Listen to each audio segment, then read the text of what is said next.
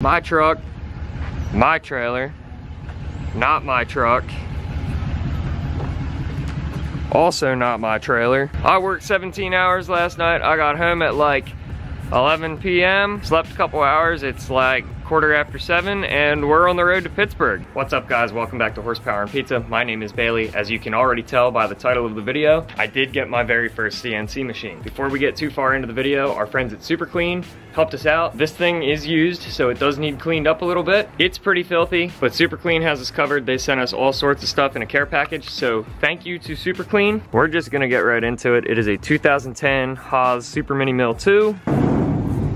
I wasn't kidding, it's used, it's kind of filthy. 2010, they still had the tool changer up there. That is a 24 pocket, yeah, 24 pocket tool changer. I think the new ones only hold 20, but they have like the carousel style down inside the machine. I'm sure that's an option to get more tool slots, but I wasn't buying a new machine. I got a hell of a deal on this from one of my friends, and there's another part of it that I didn't even pick up yet. If you've been watching the videos, at least for the last couple months, I've kind of been teasing a new business venture that I'm starting to get into. And yeah, here it is. I'm going to be building motorsports parts and all sorts of other cool things. Pit bike parts, drift car parts, you name it. If I can fit it in the machine, I will make it. And I have fit all sorts of sketchy stuff that's too big for all sorts of different machines into the machine to make it happen in the last 8 years that I've been doing this now.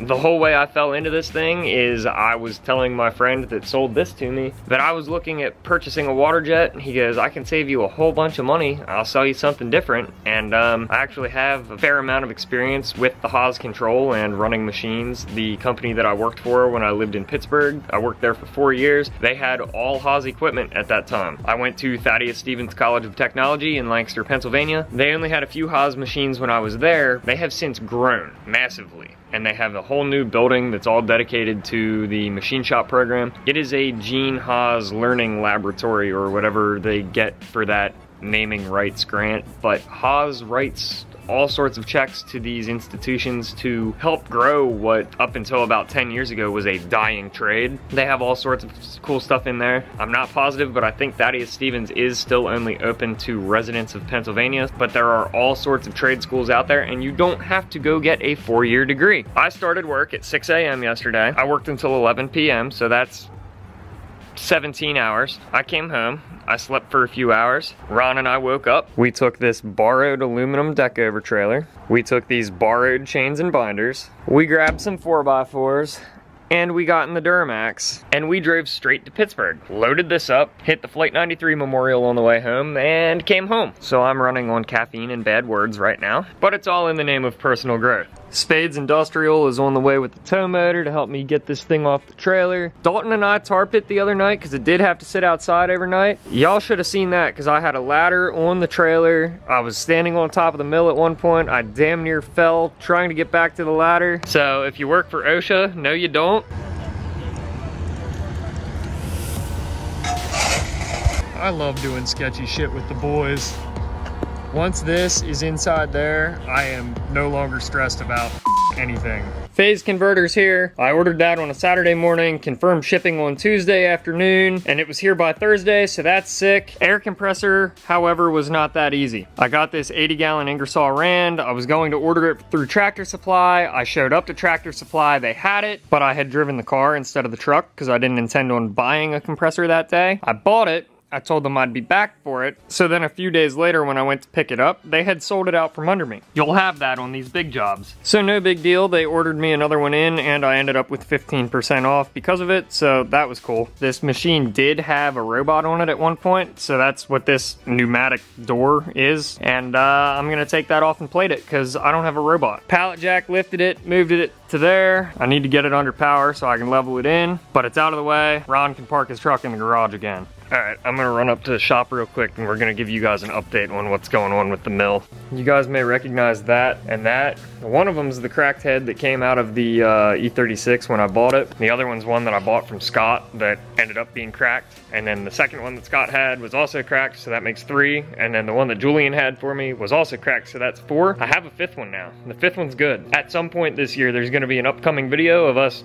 rebuilding that M50 that I took apart like going on 3 years ago at this point. So stay tuned for that if you like M50s. I like M50s, that's God's motor. And shout out Shane, because I have a third one on the way that's gonna be another video. I'm just not gonna talk, but shout out Shane. I had dinner with him last night and ended up getting an M50 out of him, so thanks Shane. But anyway, there she is in all of her American-made, tiny, fast, 10,000 RPM glory. There she is. This video has been such a roller coaster. I agreed to buy this machine in June of 2021. I picked it up in March of 2022. As we sit, it is February of 2023. I got it wired in and up and running back in December of 22. I don't have it turned on right now, but I added 2 5,000 lumen LED lights inside of it, because the OEM little like curly Q bulb doesn't throw off a lot of light. So when the second one's on,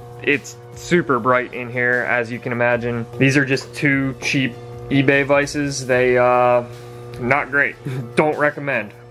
Spend the money, buy the Kurtz. They're like 600 bucks a piece. These were like 110 bucks a piece, and I had to pull them apart, skim the beds, skim all sorts of stuff to get them to be parallel and flat. It works. In the long run, just spend the money and buy the properly US made vices. I just ran up to the shop to bring this red toolbox up here, so I figured while I'm here alone and it's quiet, I would show what's going on with the Haas. I bought it to make race car parts for myself and my friends. I started the LLC, Pizza Boy Metalworks, planned on doing motorsports parts on the side. The power company wanted a whole bunch of money and me to jump through a whole bunch of hoops to get another service run to my shop so I'd have enough amperage to be able to operate this. It was just a whole nightmare. Not to mention, I didn't want to have to deal with the local government, the borough, to get zoned properly, and I didn't want any of the neighbors complaining or reporting me. It'd be one thing if I was just making parts for myself. You just tell them, shh, can't do nothing, but that's not always the case. You don't always get so lucky. So talked with the owner of the company that I worked for, discussed it, and he said, yeah, just bring it up here. So we sent the truck, we rented a tow motor, we picked it up, brought it up here. It's wired in. It works. Little teaser for the next video. This is a prototype. This is the rough draft of some parts that I'm working on that you'll see on the channel. I mentioned that I was going to try to make my own e-brake handles for the drift car, and they'll be on the website at some point this year, I promise. That's the first draft. So this is actually cut for handles. This is something else. It's not for me. Those are other parts, but I gotta clean some of this stuff up. We're gonna have a busy week ahead of us. It looks like anything else. When I get into something, you guys have seen my shop at home all the time when I'm working on cars. There's tools everywhere and we clean it up. Doesn't take too long. Organization is key. This thing has been great so far. The only things I've had to do, I had to replace an air solenoid in the side mount tool changer. Everything can be cleaned up a little better, I know, but I had to replace a solenoid in there that was losing pressure because it was sticking open, and then it would lose pressure changing tools. And then we had to replace the batteries in the panel to keep the settings and parameters, and of course I didn't make a backup in time, so it lost all the settings and parameters when I turned it on the one day. Haas customer service is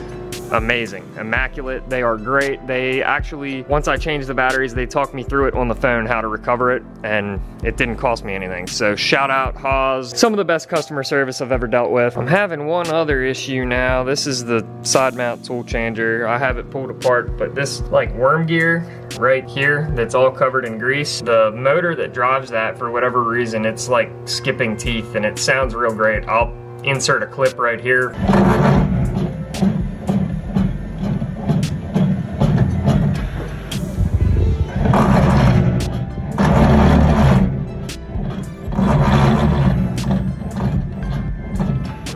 So that's my next thing that I need to tackle. If you guys have any ideas on that, please shoot me a message on Instagram or drop me an email. We're gonna try and solve that sooner than later, because it still works, but if it has to rotate this further than a couple tools, it definitely hangs up, and then you gotta recover the whole turret and let it figure out where it's at. This thing is the best toy that I have ever purchased myself. I'm having so much fun. I'm a big Mastercam guy, what I learned when I was in school. I'm learning Fusion 360 now. It's a lot cheaper. If you're trying to get in and get started, get Fusion 360 from Autodesk. It's like 400 bucks a year. Fusion 360 has been super simple to learn so far. I have a lot of experience with Inventor, so it's pretty similar to that. All the Autodesk software, super user-friendly. Having a good time with that learning curve and making it spit out programs, and it's working so far. I'm just gonna ramble at this point, so I'm gonna end the video here. Thank you guys so much for watching. If you haven't already, please subscribe. There is so much more content to come. We're gonna be drifting a lot this year. I'm gonna be doing a lot of manufacturing and CNC videos at Horsepower Pizza on all platforms. TikTok,